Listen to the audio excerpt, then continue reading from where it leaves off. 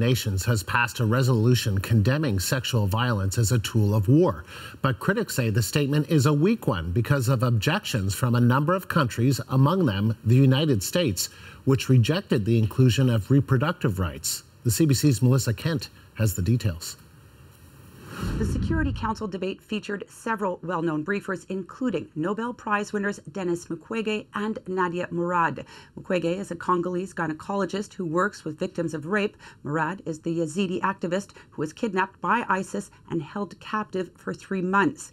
Human rights lawyer Amal Clooney also spoke today. She represents Yazidi women who have been freed from sexual slavery, including Murad.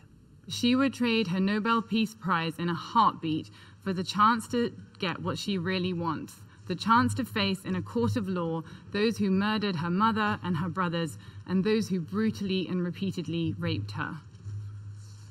It is time to make justice your priority so that history can record what happened, so that we can stop it from happening again. Clooney told world powers around the table that they must bring ISIS fighters to justice. She called this their Nuremberg moment, referring to the military tribunals held after World War II to bring Nazi war criminals to justice. The Security Council did end up adopting a resolution on sexual violence in conflict, but only after the U.S. demanded that language on access to sexual and reproductive health services be removed.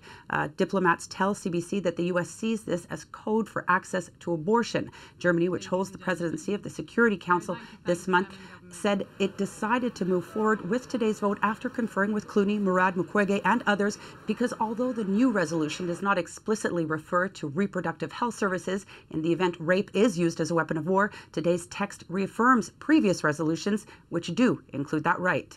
Melissa Kent, CBC News at the United Nations in New York.